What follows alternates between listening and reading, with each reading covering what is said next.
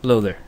Another Windows 7 quick tip that I want to share with you is called the preview pane for Windows Explorer. A coworker of mine showed me this one, and it's pretty neat. What you do is you let's say you have your documents folder, or any folder for that matter. Let's go to this test one I created.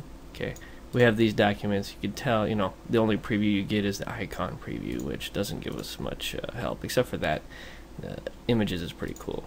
But what we're going to do is we're going to throw a preview pane right here, and there's a few ways to get to it. One is this preview pane button right here, so we're going to hit that, and that's actually previewing that text document. That one's showing the image. That's the Word document, the Excel spreadsheet. Now I didn't get it to work with PDFs, but that's okay.